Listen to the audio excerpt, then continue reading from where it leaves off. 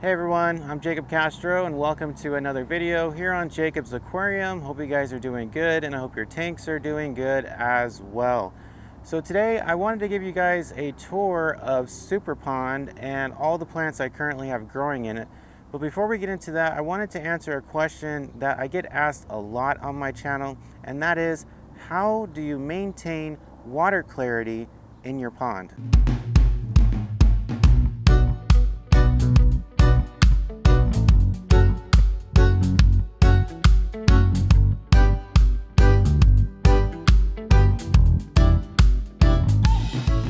So because the way I design the pond and because of the regular maintenance I do on the pond, I'm able to keep the pond looking crystal clear. In regards to the way I've designed it in a way to where I'm able to use micron socks. And what a micron is it's a little pore in the fabric that's just a hole that allows things to flow through it. And the smaller that hole, or the smaller the micron, the less things will be able to flow through it. So anything bigger than that will get caught in the micron sock. I chose to use a 100 micron sock, and some of you out there may think I'm crazy because a 100 micron sock is not typically recommended for an aquarium, just because the pores in a 100 micron sock are so tiny that it captures everything. The micron sock that's typically recommended for aquariums and ponds or whatever is typically a 200 micron sock. The pores in a 200 micron sock are much bigger, and it doesn't really capture every little fine particle, but it captures enough to keep an aquarium or a pond clear, But I chose to use a 100 micron sock. Some people may think I'm crazy, but I think it's great. I would say it's equivalent to like when you buy a air purifier for your home, and your home doesn't really seem that bad. It smells okay. It doesn't seem like it's that dusty. But when you turn on that air purifier and you look at the filter after a week and you see all the dust that it's captured, you realize just how dusty your home is, So you'll realize just how dusty your aquarium or your pond is if you were to ever install a micron sock on your system. So along with that, I also try to address any potential issues as soon as they happen in the pond. I'll give you an example. There's sometimes where I'll get plants from my wholesaler and I'll put them in the pond, and I'll notice that there's a tiny little speck of green hair algae growing on one of them. Now some people may be like, oh, it's not a big deal, it'll probably just die off, it won't, it's not a big deal. It's just a small little thing, That small little thing can turn into a big thing very, very quickly. So if I ever notice any algae growing in the pond, no matter how small it is, I always address it. As soon as I notice it, I dump in a bunch of algicide, and it usually kills the algae within 2 to 3 days, and then the pond from there on out is crystal clear, and there's no algae growing in it at all. The algicide I use is API Algae Fix. I've used it for years, and it has been an absolute godsend for me because I've tried other products that claim to keep your pond or your tank crystal clear and no algae growing, but it all seemed to be just a gimmick. But for some reason, API Algae Fix has been the only product that has actually worked every single time. They're not paying me to say that. It's just the product I use, and it's worked very well for me, and it's helped me maintain or keep the pond algae free, which is really important because my customers do not like algae, and I don't blame them. I don't like it either. So that's it. As far as keeping the pond crystal clear, it all comes down to regular maintenance, cleaning, heavy cleaning once in a while, and it comes down to the filtration system using a micron sock. And I should also mention having a decent sized pump to push enough water through it. I think the one I use now is almost 2,000 gallons per hour, so that also helps as well. And then it also comes down to addressing any problems that could potentially become much bigger problems really quickly. Now let's get to the tour, and I now want to show you guys all the beautiful, gorgeous plants I currently have growing in the pond. And don't forget, all these plants that you're about to see are available right now on my website, jacobsaquarium.com. I should say though, because people have done this before, they see the plant in the video that I uploaded 3 years ago and expect it to be available on my website. just know that every week I get shipments of plants and they're all different sizes. I'm not really promised a certain size from my supplier. So the plants you see in this video right now may not be available soon after the video. So if you're watching this video as soon as it's uploaded, which I typically upload my videos the same day I film them, you should have a good chance of getting the plants that you see in this video. But as time goes by from the date this video was uploaded, the chances of you getting the plants you see in this video are highly unlikely, just because I restock a lot and I go through plants like crazy. I'm selling them every single day. Okay, so just keep that in mind.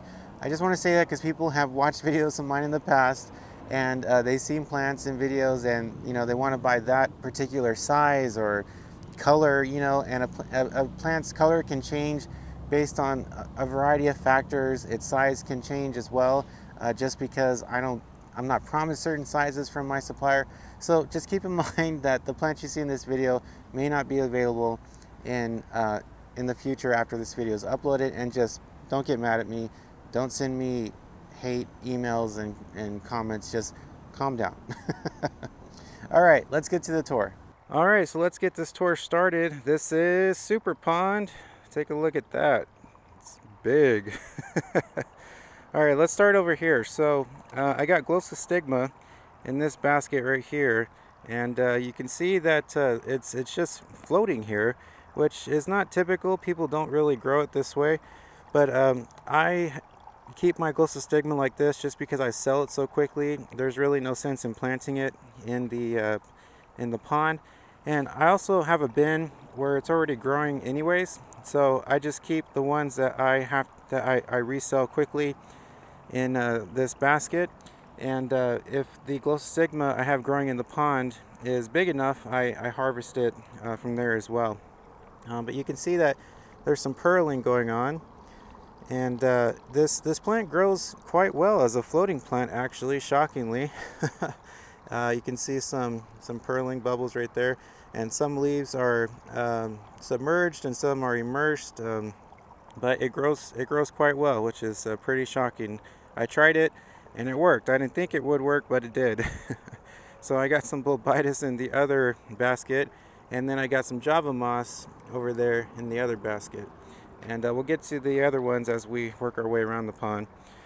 So you may notice that I have some empty bins here, and this space right here was previously empty, but I chose to get some more bins and sand because I wanted some more spots to grow plants, because I wanted to kind of expand my product line and offer an even wider variety of plants, as if I don't have a big selection as it is.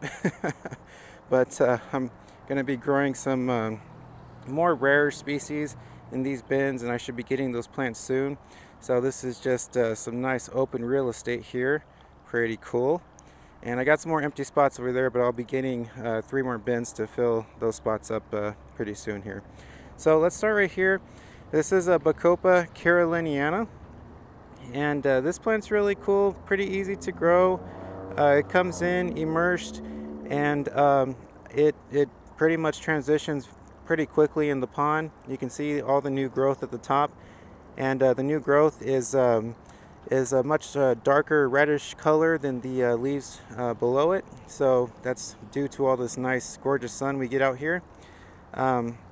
So next to that I have some Myro Green. Myro Green is pretty cool. It's similar to like Hornwort and Kambaba.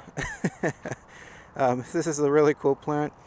I like this one because it kind of reminds me of like a forest, like a sequoia forest. I think it just looks really cool. Next to that we got some hairgrass. This is regular hairgrass, by the way, the big kind. This will get really big in your aquarium or pond or wherever you want to grow it. And next to that we got some dwarf hairgrass, of course much smaller, staying true to its name. Pretty cool. Next to that we got some wisteria, and you'll see a lot of this in the pond because this is one of my top selling plants. People buy this stuff from me every single day, so I try to keep plenty of it in stock. And I guess now we'll focus on the bins in front of the bins closest to the wall. now that there's plants in them, because there weren't plants in those. So in here we got some microsword, as you can see over there. And as I film this, I'm trying to manually focus, so just bear with me here, guys. And then I also got some of these moss mats as well. This is all flame moss, and I'm trying to grow this out just because it's so hard to get from my wholesaler. So I'm trying to grow it myself, and it's growing pretty well. I have to take them out occasionally and you know, shake off all the dust from them, or you know, debris that collects on them from here in the pond. But other than that, they grow pretty well, and quite satisfied with that. Over here I got some jungle val growing. As you can see though, it's just little shoots, little stems, runners. It's not really anything that big yet. I'm trying to grow this plant myself as well, because this is another really hard one to get from my wholesaler. They don't really have it in stock all the time, and people like this plant, so trying to grow this one myself as well. Next to that we got some cardinal plants. These are really cool. These come in immersed and they're mostly purple, but then they lose all that purple coloration and then they're mostly green, but I still think it's a cool looking plant. In this bin we got some Physidens mats in there, Physidin moss mats, and then I just got a few experiment plants growing in there. Well, one of them is Anubias nana petite. Not too sure what the other one is, but you can see that it's growing quite nicely in there. Actually, the Anubias nana petite seems like it has a new leaf on it, so that's encouraging. Next to that we got some marble queen swords, and as you can see, none of these plants or bins are labeled, and you may be thinking, well, how do I know what plants are what? You know, guys, it just comes down to experience. I've been growing these plants for so long, I can recognize what they look like just by looking at them pretty much. So it's very easy for me to tell. So we got some marble queen swords in here, and then some red Reuben swords over there. Got only 2 of those left. They sell like hotcakes. And then I got some Italian val right here, and that plant grows like a weed. And then some chain sword. This is the broadleaf variety, pretty cool. And then over here, red Reuben. Actually, I got more than just 2. I guess those I'm trying to grow out. I just remembered that. So this is red Reuben sword, got plenty of that. And then compact hygrophila. This is a cool plant if you have a small nano aquarium that you want to grow hygrophila. Hygrophila typically is a really large plant, and it's hard to grow in a smaller tank, but this variety, the compact variety, is stays true to its name, grows compact, and is really beautiful in a smaller nano aquarium. Next to that we got some red flame swords, and as you can see, this is what I talked about earlier. These ones came in huge. These are really big. So if you have a big tank full of goldfish, maybe this is a good goldfish plant because it's hard for them to tear it apart. This would be a great option for you. Next to that we got some Kleiner bar swords. Once again, these came in big as well, so great for a bigger tank, but you can also just trim all the big leaves off and put it in a smaller tank. You just got to trim it often to keep it small, but really cool plants. I really like these because these remind me of, you know, like a traditional pond plant. That's what they make me think of when I see them. Next to that we got some contortion val. Contortion val is like the coolest plant. The leaves grow as like in a spiral shape. You know, it's really neat. I like this one, and it grows quite fast as well. And then we got some jungle red over there. Got some little runners growing down there, and some big guys in the back. Not too much of that left though.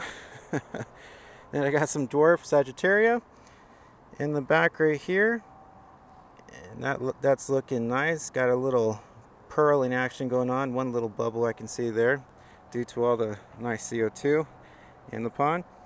Then we got some pearlweed growing in here. I had a bunch of this, but I sold it all, so now I'm trying to regrow what I have left, which is not much, as you can see. But this plant grows very fast as well, so trust me, I should have plenty of this in about, you know, 2 or 3 months, maybe sooner than that. And then right here we got some Amazon swords, and as you can see, some of the leaves are transparent. Those are leaves that are dying off because those were immersed leaves. So this plant is transitioning. So chances are, if you order this plant, by the time you order it, it should be transitioned to its submerged state, which is what everybody wants. But to me, it's not really a big deal. Plants transition fine for me, so I'm not concerned whether I get them immersed or submerged, but some people are. In front of that, we got Proserpinica palustris. Some people call this plant mermaid weed.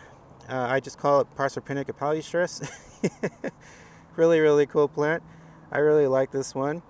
Next to that, we got Nisea golden, one of my favorite plants. Beautiful, beautiful plant. Golden color, reddish color. Not so much fast growing, but still a beautiful plant. I really, really like this one. And then right here, we got some Pogostemum stellatus. Crazy name. This plant was pretty much all green, and it looked more like this plant that we're just about to talk about, but it transitioned into its submerged state, and now you can see all this beautiful pinkish red coloration growing on the top of these stems. I think that looks gorgeous. Look at that. Beautiful.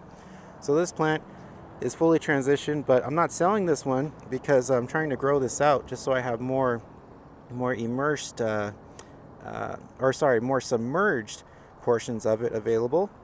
And next to that, we got some dark red Lowigia. Ooh, baby, look at this. Beautiful, beautiful, beautiful. And next to that, we got some moneywort. Moneywort is super, super common. Been in the hobby for a billion years. Really easy to grow. Grows like a weed. Look at that nice pearling action going on. Let me try to focus this freaking cinema camera. I just had to get the most complicated, biggest camera I could find, huh? I couldn't get a GoPro or something. Yeah, you can see a lot of nice pearling action going on there. Beautiful plant. Then you can see the CO2. I have a CO2 diffuser down there, injecting CO2 into the pond, diffusing it nicely. That's coming out of my 20-pound CO2 tank. Beautiful. That thing lasts forever. Probably lasts me about 6 months, I would say, which is forever in my opinion. Okay, so let's make our way to the other side of the pond, and as we're making our way there, I'll show you guys my auto top-off system. You may have seen this in a previous video, but this is attached to a float valve that keeps the pond topped off with water. This is a 50-gallon barrel, drum, whatever you want to call it, and this lasts me about a week. In the summertime, when it's really, really hot, maybe half a week, but pretty much almost a week. So that's my auto top-off system. There's that famous Micron sock that I was telling you guys about, and that's of course in my sump filter. And you can see I got some Java fern just floating in there as well. Big pieces of Java fern. So if you want big pieces of Java fern, order them now as soon as you see this video, and you should definitely get a nice big piece. But yeah, that Micron sock, there it is, 100 micron, and there's my water pump. This pump actually is just a cheap pump from Amazon. It's actually nothing special, but this is 2,000 gallons per hour, and that goes into the pond right here. And as you can see, I have this big pipe coming into the sump filter. That actually runs the full length of the pond all the way to where the intake is, way over there in the front of the pond. And I'll show you guys that as we get closer to the end of the pond. But yeah, that's my filtration system. That's what I was talking about earlier with the Micron sock and everything, and that's what keeps my water looking nice and crystal clear. Okay, so here we go. Let's make our way over here. We got some, oh, it's gonna get a little shady. Might have to,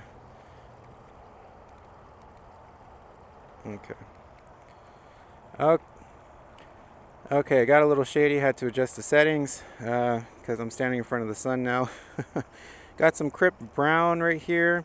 Nice crypt. That one is transitioning very nicely from its immersed to its submerged state. Then we got some regular crypt green. Been in the hobby for a billion years. That one's looking nice as well. You can see a lot of the leaves are transparent and falling off. Those leaves will die off and new ones will grow as this plant grows underwater. So this one should be ready to sell pretty soon, and these customers that order this one will get a fully submerged plant. And then in front of that, we got some regular baby tears. These are the these aren't dwarf baby tears or pearlweed or anything. This is just regular baby tears. You can see some nice pearling action on this plant as well. Awesome, awesome, awesome. Then next to that, we got some broadleaf Sagittaria. This is a really cool plant for kind of bigger tanks. And then in front of that, we got some Ludwigia ovalis. I like this plant because of the color. You can see that kind of like stripy color on the leaves. I love that. Really, really love that. Next to that, we got some Anacharis, famous Anacharis. This has been in the hobby since the hobby first began. And then in front of that, we got some Ludwigia repens, just regular Ludwigia. Beautiful plant. As you can see, this portion is more yellowish green, and the ones in the back are more of a darker color. As you probably have already guessed, the ones in front are just came in immersed and they are transitioning, and the ones in the back are fully submerged and transitioned. So you can see that they've changed color, but I think they look beautiful nonetheless. That red coloration is just gorgeous. But again, remember that depends on the light you give your plants. You won't necessarily achieve the same results as me just because I'm growing my plants under such intense sunlight. But if you're able to achieve the same thing with your aquarium with intense light, you should be able to get some nice red Ludwigia coloration going on. Next to that, we got some Oriental Sword, and these are just tiny little babies that I harvested from the much bigger plants that I got, and those are currently growing out. Those are pretty much too small to see, but Oriental Sword is a beautiful plant.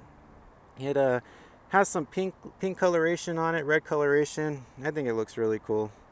Then in front of that, we got some Ocelot red swords.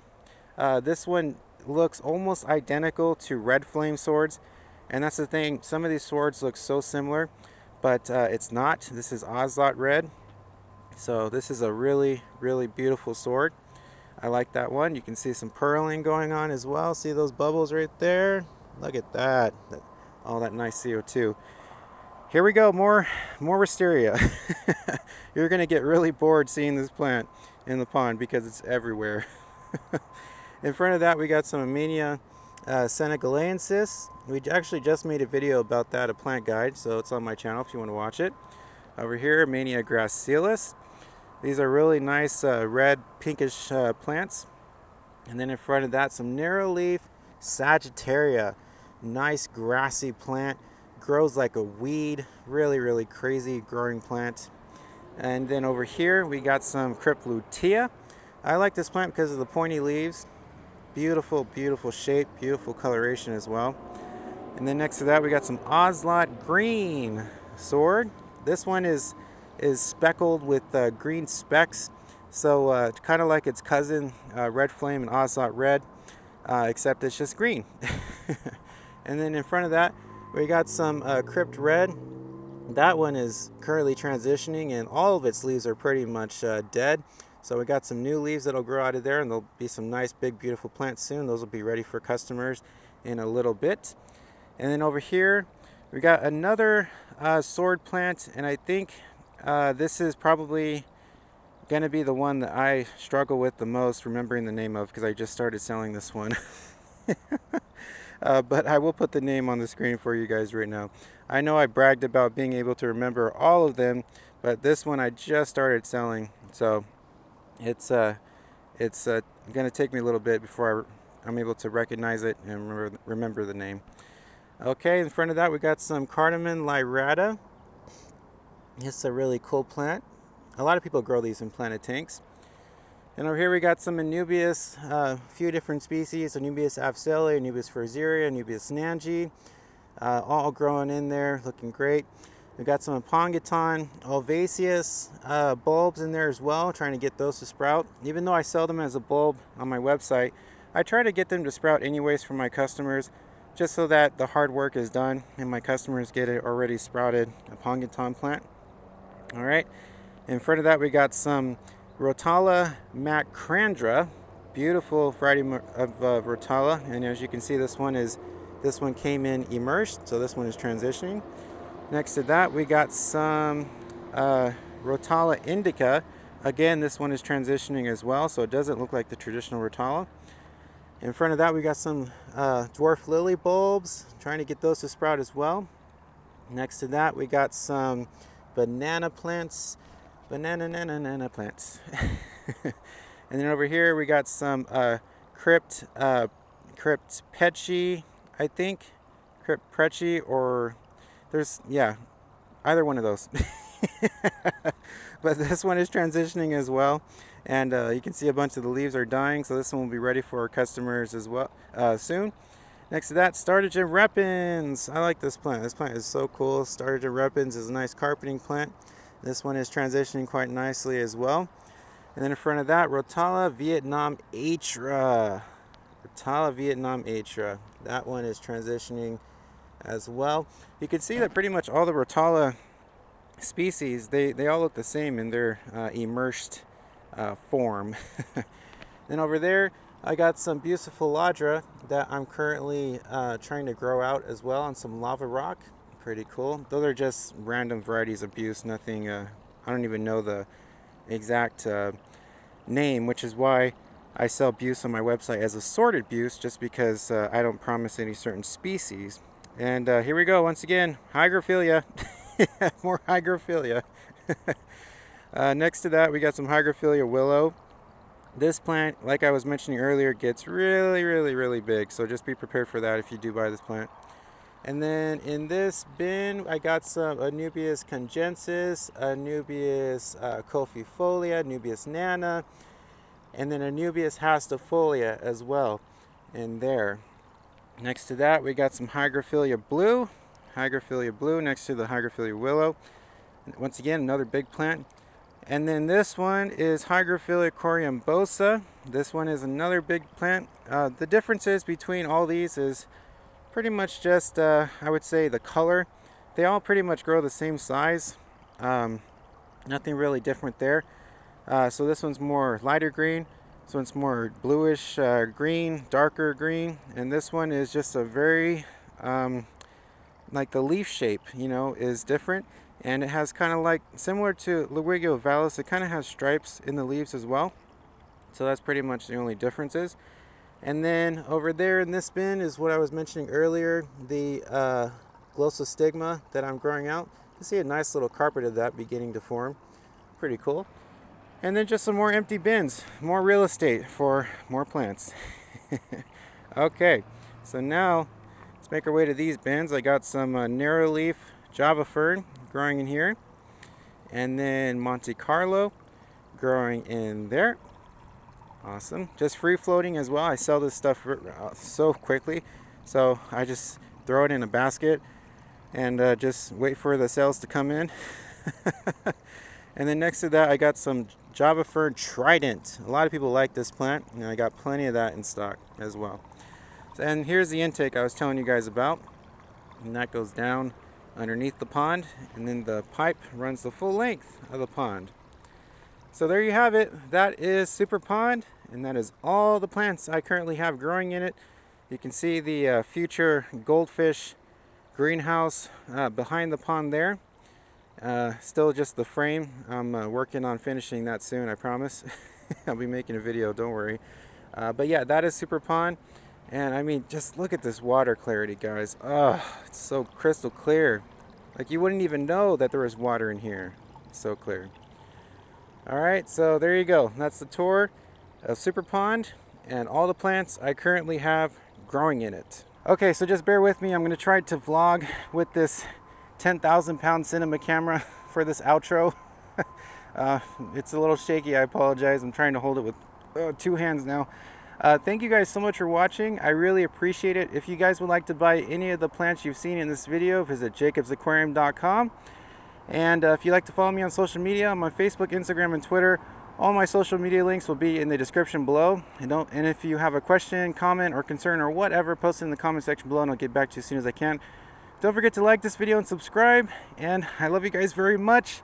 Have fun with your tanks. My arm's about to fall off. Oh my gosh, it's so heavy. And I will see you guys next time. Take care, everybody.